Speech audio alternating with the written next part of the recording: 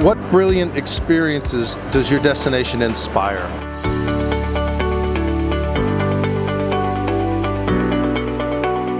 Well, we believe our destination is a complete inspiration for a planner coming. We believe the people, the place, and our culture is very inspirational. Well, Hawaii is always a symbol of aloha, and for meeting planners who are looking to provide their guests with distinctive experiences as well as a welcoming environment, they can't do any better than Hawaii.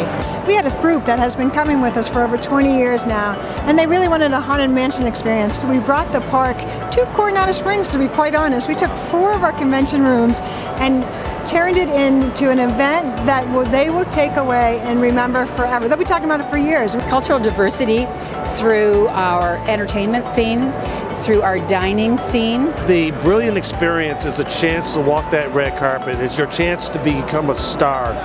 Between the award shows and events, no other city can offer that. Well, it's the home of the one and only Indianapolis Motor Speedway. We have a lot of requests to do events out there. It's usually something very specific related to the race because that's one thing that no one else in the country or world has. The city of Wellington is the undisputed center for equestrian and polo activities in North America.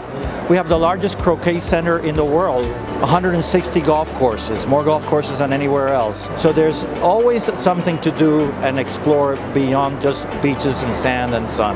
But Dubai is also very much about experience the history and the culture and the traditions of the Middle East, of the UAE, of the Emirati people, and that you can really experience as well, and that's quite unique.